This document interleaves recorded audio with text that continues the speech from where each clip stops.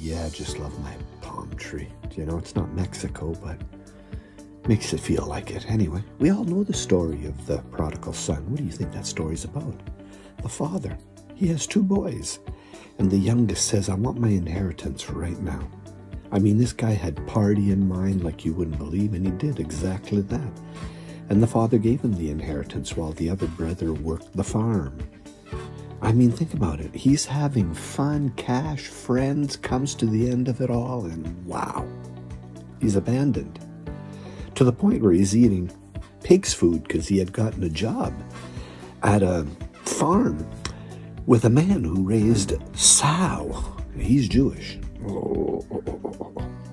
One day he says, man, I can just be a servant in my father's house. Oh, here comes my grandson. Sounds like the buffaloes. So the son says, I'm going to go back and tell him, Dad, I'm ready to be your servant. And here's the thing. Watch. The father saw him afar off. Go read it. And he says this, my son who was dead is alive again.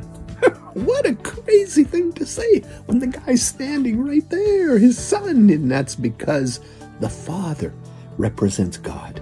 And that death represents that spiritual death that we've all had because of Adam's transgression. Adam sinned against God. God said, the day you eat the fruit, you're dead. And he was separated from God and born again. There it is. You see, Adam in the garden was walking with God, talking with God. He was spiritually alive.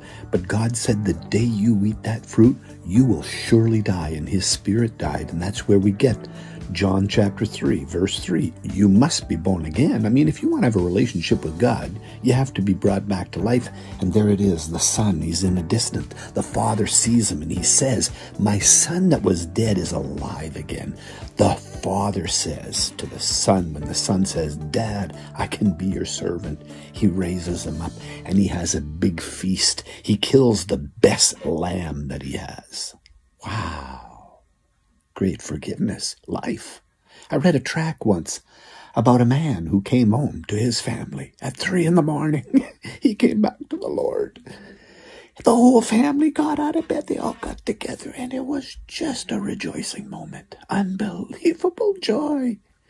But unfortunately, we live in the real world. And in that real world, remember the father? We had another son. It's too bad. That son complained and murmured about his brother that was dead and has now been brought back to life. It's a beautiful story. You can be forgiven, and you find it through Jesus, who died for us on that cross. And you say what the thief on the cross says. Lord, I deserve to die here. What do you think me and you would deserve to go to heaven? Give me a break. And the thief says, remember me when you come into your kingdom. He knew Jesus could save him. Hey, get at it, man. Go talk to your Savior and get saved.